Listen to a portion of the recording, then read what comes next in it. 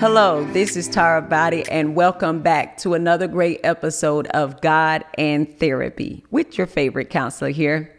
Well, I want to go ahead and just tell you how amazing this season has been with all of my guests, and I pray that you have enjoyed this series called Church Hill.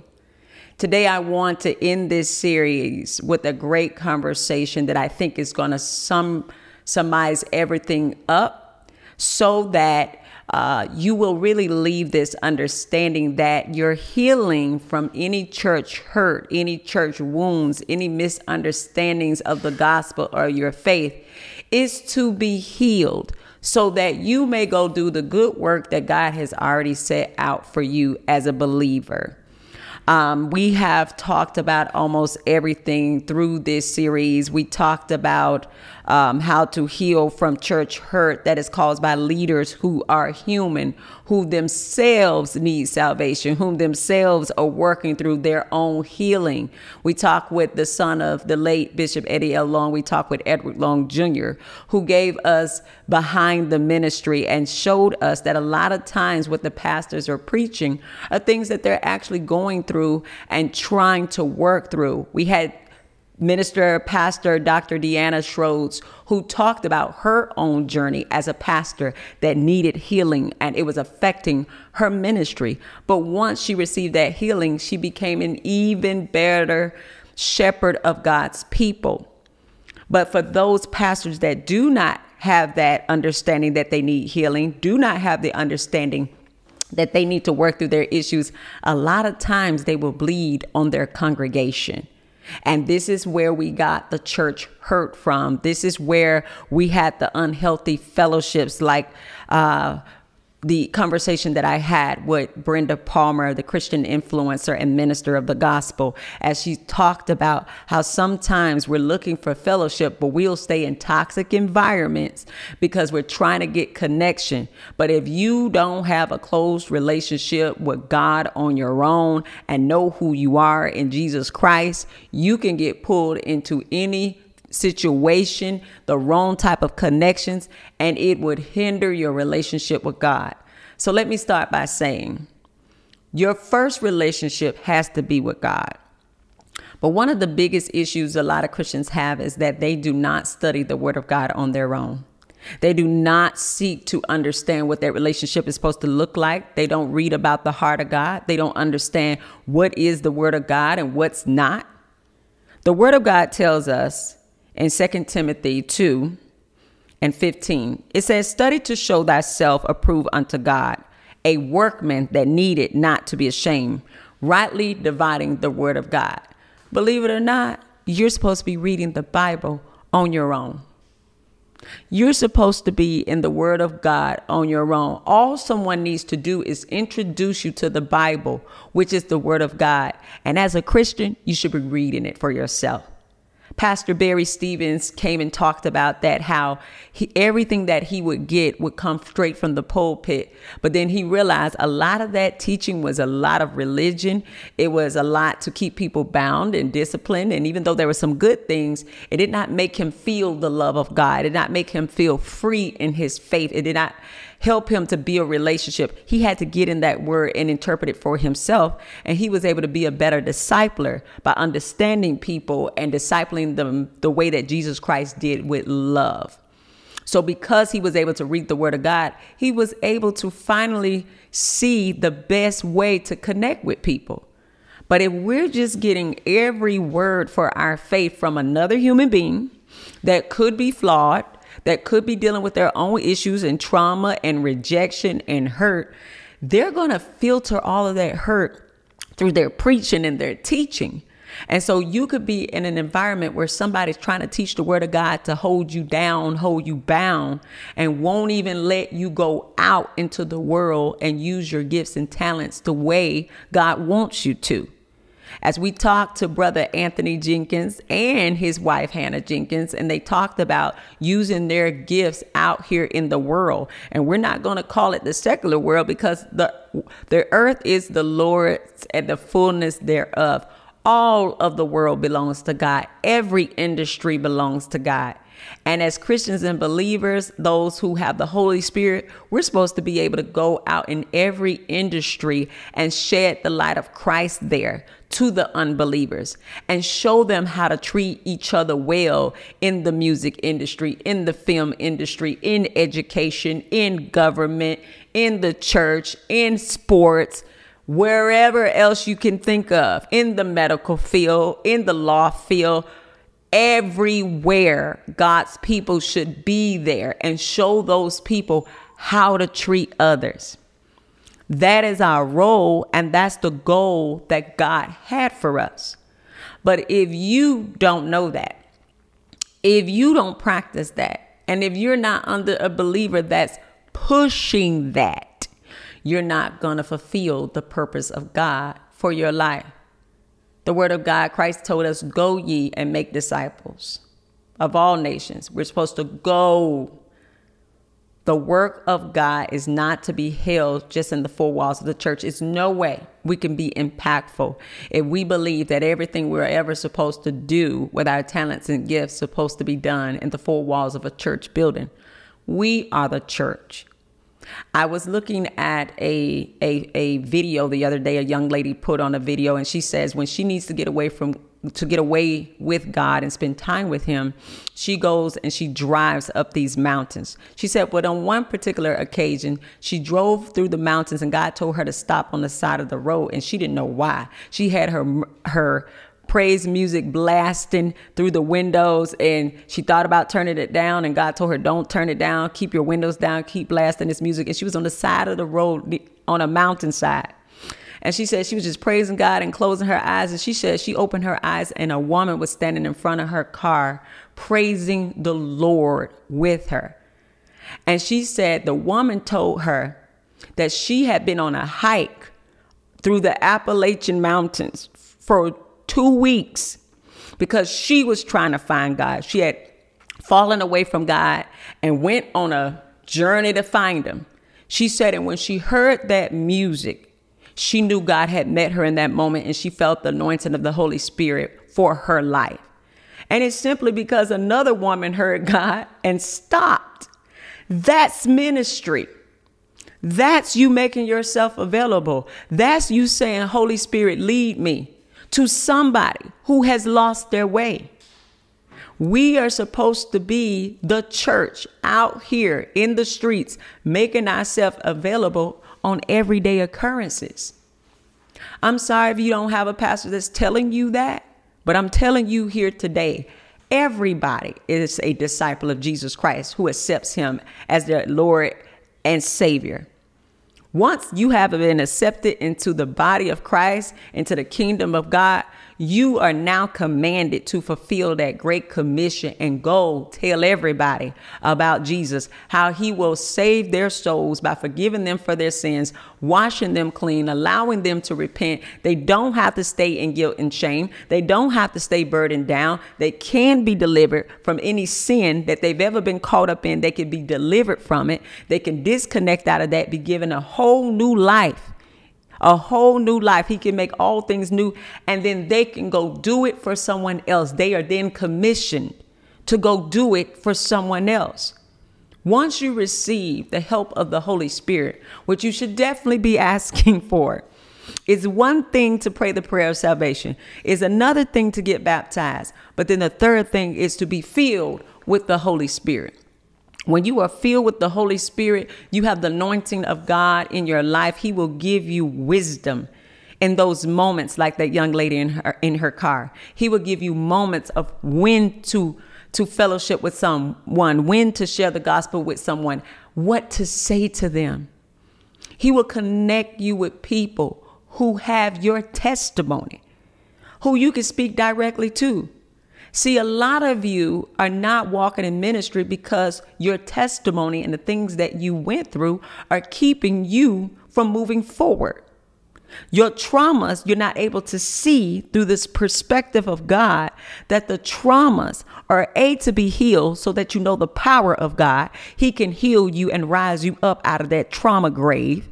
You're supposed to first feel that for yourself, get that deliverance, connect with somebody to walk you through salvation, redemption, and deliverance But once it's done for you, then you go and talk to others who have the same trauma, the same issues. And you tell them, if Jesus can deliver me, heal me, and save me, he can do the same for you.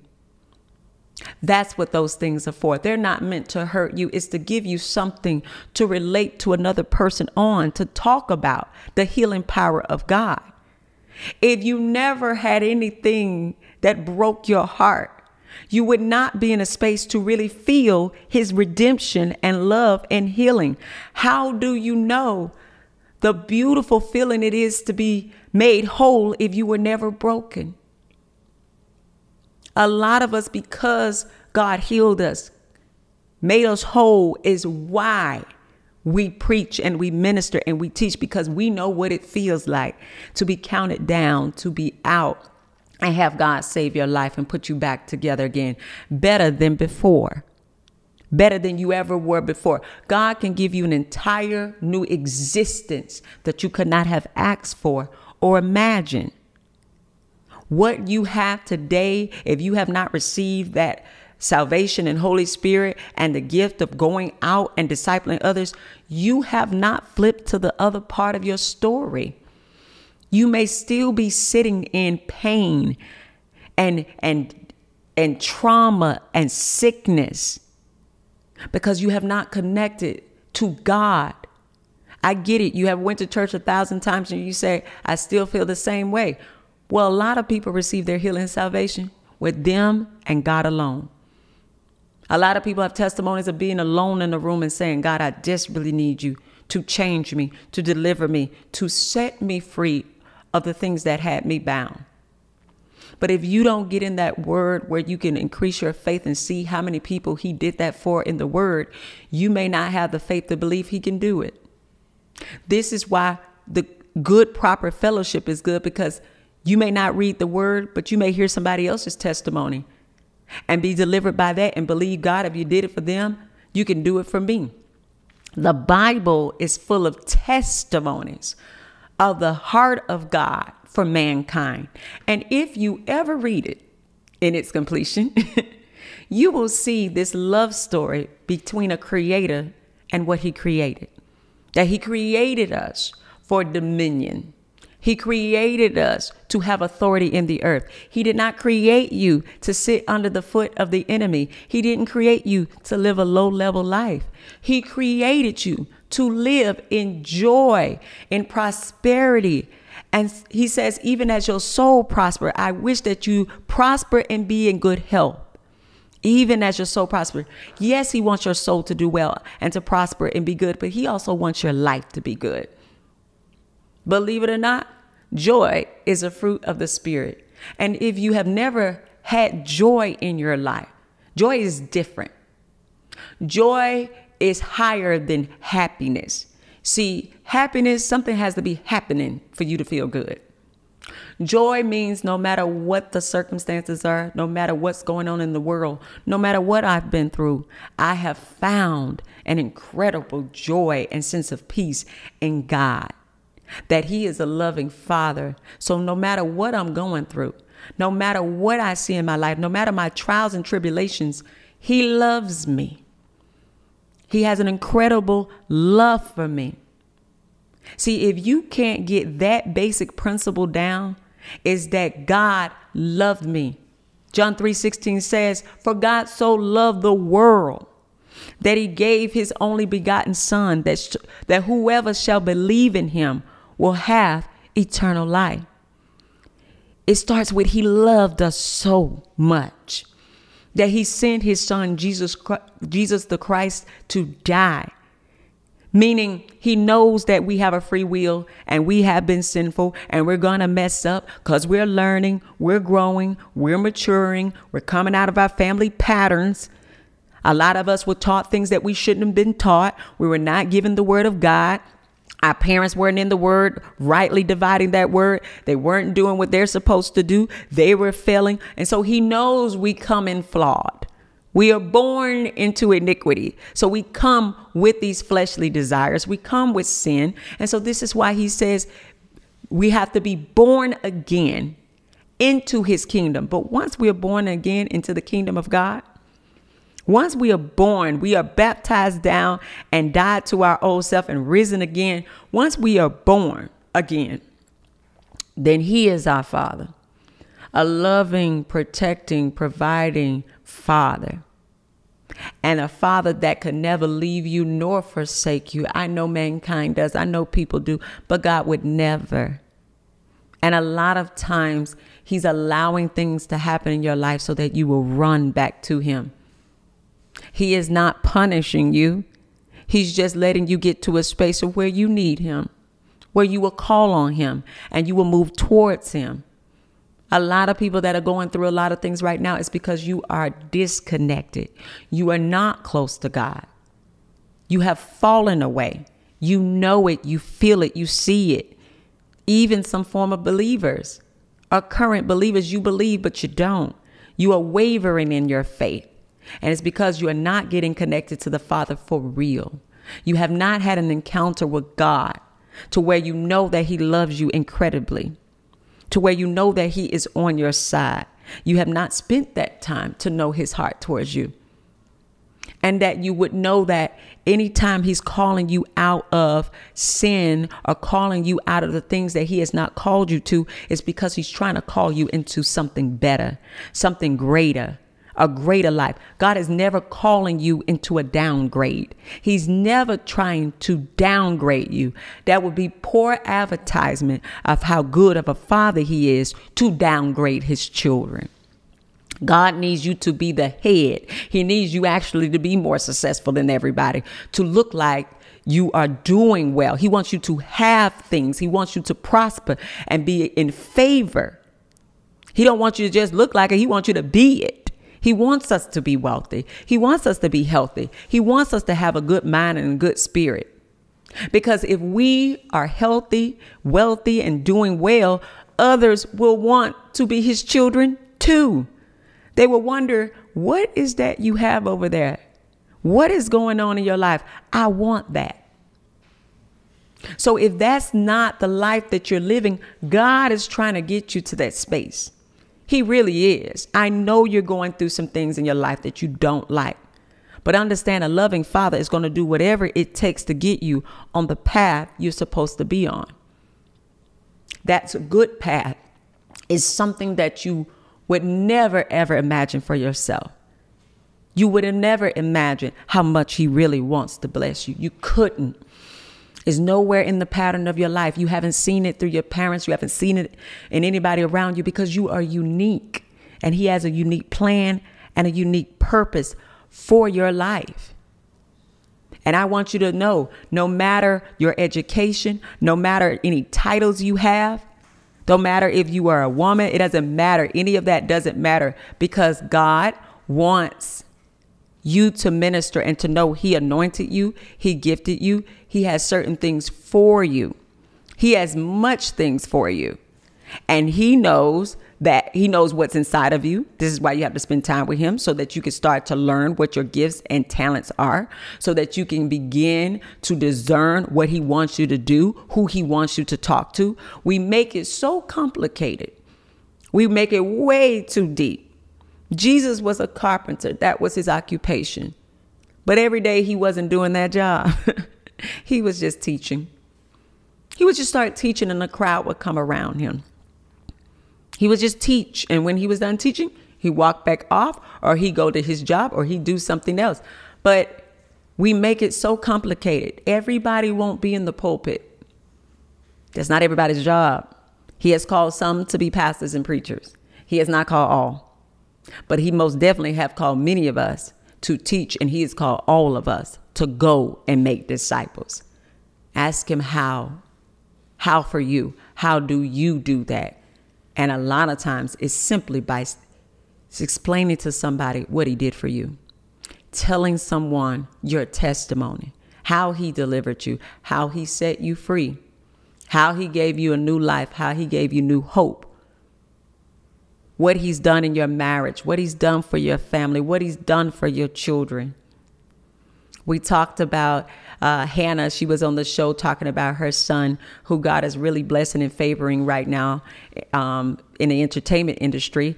she talked about telling her son how to have faith in God and believe him for things. And now he's being able to see that. See, even our children, why would we teach them to believe in a God that's not blessing them? Why would we teach them to have faith and not actually tell them how to go out and use their gifts and their talents to have influence and to tell the world about God? It's just that simple.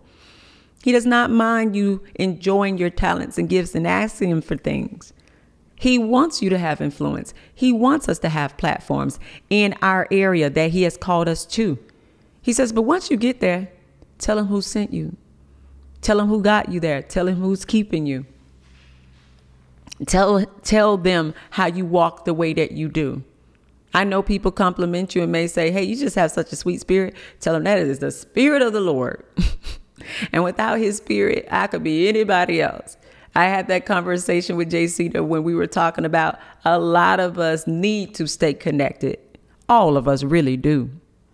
Because without him, we understand any of us could be walking in the flesh. So don't feel bad when you say, Tara, I don't always get it right. Hey, guess what? No one does.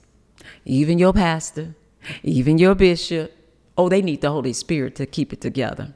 They also need counseling. They also need advisors. It's a lot they're doing to be able to do the good work that they're doing. Most successful pastors will tell you they have advisors.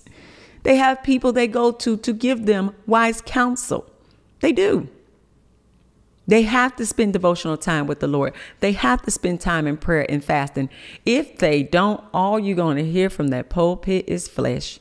You're going to hear their human opinions come out. You're going to hear their personality come through, and you will not hear the Holy Spirit. And pastors and preachers, I'm telling you, don't preach without the Holy Spirit, because you will begin to just spew your own thoughts and opinions and character into the congregation. And these people do not need that. They need deliverance. They need to understand what righteousness is. They need to understand how to get it and how to keep it. They need to understand the need for the Holy Spirit. They need to understand the need to read the Word of God and what it means to ask the Holy Spirit to interpret it for them so that when they're reading it, they can understand it. They need to have discipleship classes they can go to learn about their faith. If your church does not have a discipleship class where you are walking people through their faith and explaining it to them, then what are you doing? If it's not going to teach them how to walk out their faith, how to be able to learn it to the point they can disciple other people, then your church is just simply for entertainment. It's a social club where you want to gain members, to bring them in, to have them pay, and then they get no real healing and no real power out of that. And that's not okay, because your organization has a purpose in which it is supposed to equip disciples for God. If you strengthen the congregation to that level, it can only help you. It can only serve as a helper for your church, because a lot of strong Christians in your church that are prospering can do a lot in the community. They can do a lot. To ask people to give and they're already at a point of lack because they don't know how to walk out their faith, get into purpose, get to where God wants them to be so that they can grow, you're asking them to give out of lack. And a lot of them believe just by giving is going to miraculously expand their life. And it's more than giving. Giving is part of it. Obedience is the biggest thing. God says obedience is better than sacrifice. And a lot of them need to learn to obey in their relationship with God. They need to learn to obey by walking in purpose. They need to learn to obey by using their gifts for God to push the kingdom of God forward. They need to obey by sharing their testimony and discipling other people. That's what's going to help them to prosper, not them consistently just giving money to your church. And should they give? Absolutely. But also, there should be programs and ministries that are equipping people that they're giving to. Missions, education, helping the homeless, orphans, widows. It's outlined in the Bible what ministries you should be financing in your churches. And if none of those ministries are in your church, what are you doing? What do you have going on over there? Because you will be held accountable. You will be held accountable for shepherding people away from the mission of God, away from what he said. That Bible is open to you too. Go back and read it. Because you are supposed to be equipping disciples for the kingdom of God, for the salvation of souls, not for the attainment of wealth, but for the salvation of souls, and helping them to walk in their own righteousness as well through Christ, helping them to understand the Holy Spirit can help them to come out of spaces of sin that they are struggling with. Matthew 6:33 says, seek ye first the kingdom of God and righteousness, and all things will be added. Not seeking money, not seeking titles, seeking God's kingdom, meaning the work of his kingdom and righteousness. Don't teach them backwards. They don't need to chase stuff. They need to chase the purpose that God put them in this earth and walking it out in a righteous way. And they'll get all the other stuff because God knows what they need. And he will answer even their desires according to his will. So we don't need to sell Christianity to anybody. We don't need to sell it like if you come over here, you're going to get something. No, you're going to get salvation if you're looking for it. You're going to get freedom. You're going to get peace. But then you're going to have to obey God to get the other things. You're going to have to grow up in your salvation to get the other things. But we don't chase things. We chase God. We chase God. And so I pray that every believer, you understand that you are responsible for your own walk with God. I know you want to blame it on the pastors. I hear so many people that talk about, well, my pastor ain't teaching that, and my pastor ain't doing this, and my pastor. Your pastor is a human being still working on their own soul salvation, still working on their own walk. And a lot of them are growing. Your pastor 20 years ago is different from your pastor today. They are growing. But in the meantime, you don't have time to wait on that. You better get in that word, read it for yourself, do what God told you to do, walk in your own ministry too, because you have one. Yes, you can go to church and fellowship, but you have a ministry as well because you are a disciple. And that ministry could be right there next to a coworker on your job and next to somebody on a team that you're on. There are plenty of people out here in this world that need to hear from you exactly who you are, how you are, the way you talk, the way you look. Everything about you is intentional. You don't need to change a thing. There are some people that will only receive it from you because they connect with you and your story and the way you connect with them and the way you speak to them. That's okay. You're not trying to get everybody. You're getting the people God assigned to you. Those that he's assigned to you. Pastor Alexis Stevens said, if I got to explain to you why I'm called, you are not my people. She explained that so well. If you got to explain to people why you should be talking and speaking into their life, that's not your person. Go find people that will accept the anointing God placed on your life and will accept what you're saying. Go find those people. Those are your people. They will listen. They will hear it, the word of God through your voice. They will hear that anointing and they will be able to listen and turn away from whatever that is in their way from reaching God. And they will get to where they're supposed to be. And don't worry yourself too much over people that won't listen. Again, those are not your people. There will be people that will listen and there will be people that will deny the word of God.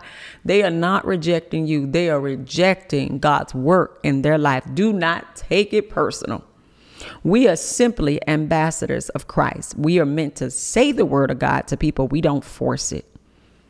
That's too much work and it's a heavy burden you don't want to bear. We don't control people with our ministries. We don't control people with the word of God. We are to just say the word of God and let people come to their own level of understanding and conviction.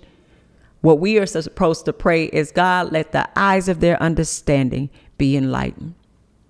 The same way, Lord, that you opened my eyes and allowed me to see you and hear you better, do it for them, God. And if I'm not the right person to deliver the message, God, send somebody else that they will hear, who will relate to them, and they will be able to receive from. We should not get upset and agitated over certain people in our life not receiving from us. There's so many reasons why people would want to discredit you. So many reasons. Don't worry about it. That's not your worry. That's not something you should even concern yourself with. Say, God, I will talk to the people you have for me when you lead me to them. But the point is, we have to get out here and go. If you're dealing with old church hurt and old toxic situations from cults or any organizations out of the body of Christ that they hurt you and they cause you to not walk in fellowship, ask God to heal you and forgive those people. Jesus said it on the cross, Father, forgive them, for they know not what they've done. They know not what they do. They don't know. Why? Because they are sinful, human, fleshly, unwise, not growing yet. The people didn't even have the Holy Spirit yet because Jesus hadn't died. So those people were nowhere near walking in wisdom when they killed the Savior of the world. So you have to know that the same way. When you're dealing with people that do not possess the Spirit of God, they do not have the Holy Spirit, you're going to get anything from them, any and everything. Just expect it all. Expect the ignorance, because the word of God can only be perceived through the Holy Spirit. It can only be discerned through the Spirit. So they're going to think anything you're saying is foolishness. And once you see that that is what they perceive it to be, wash your hands and ask God to lead you to those who will receive, those where it will be fertile ground, those where those are your people. So I pray that you have enjoyed this season. I pray that you have heard some things that resonated in your spirit, some conversations. Make sure you are taking authority over every aspect of your life. You are free to worship where you want to, with what group you want to fellowship.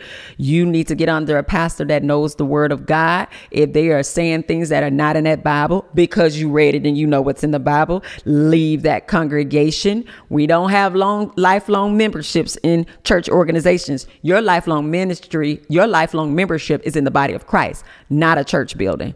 So you do not have to have this toxic loyalty to stay in a church where you know they are not growing. They're not sending you out to disciple. They're not teaching the word of God correctly. It's a toxic environment. That is your responsibility to remove yourself. And if you have children in that environment, it is your responsibility to remove your children too before they are traumatized and harmed.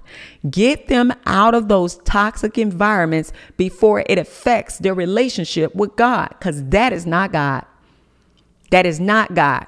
It is your responsibility to read the word of God so that if you walk in any church and you're not hearing what you read at home and it doesn't sound like the love of God, remove yourself. Ask God to help you find another congregation and another connection. If you are still dealing with any type of trauma, a church hurt, or anything from your past experiences that you need healing and counsel over, please connect with me at taraboddie.com under services for counseling. Faith is praying God heal me. Works is getting the counseling. It's getting the counseling so you can move forward.